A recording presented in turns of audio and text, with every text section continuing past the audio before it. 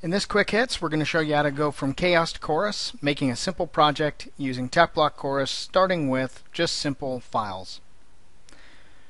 So if you have a directory that looks something like this, where you have hundreds of solution files and you may have some images, like in this case we have some images of our convergence history, we're going to show you how you can go from that to a simple project in Chorus by creating a project that we'll call from chaos to chorus.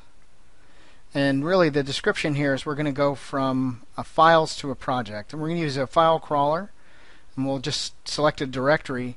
And we're going to take advantage of the fact that we have some systematic naming conventions, including the mock, the alpha, and the beta. And we're also going to take advantage of the fact that we have some solution files, we'll just call them raw data.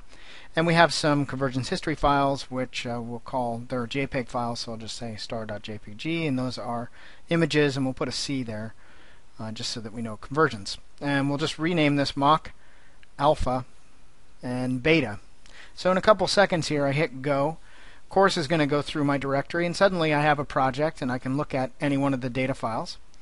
And I'll open it up, and it's going to push that into my physics visualizer, which is Tecplot 360.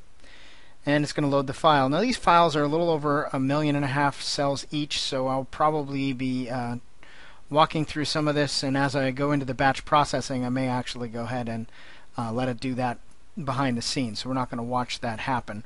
So we'll go ahead and create some data files here, and you can see that I can manage my jobs there, so just going to create some images, and we'll use the style file that we just had. And we're going to sit and say OK, and this thing's going to run in the batch.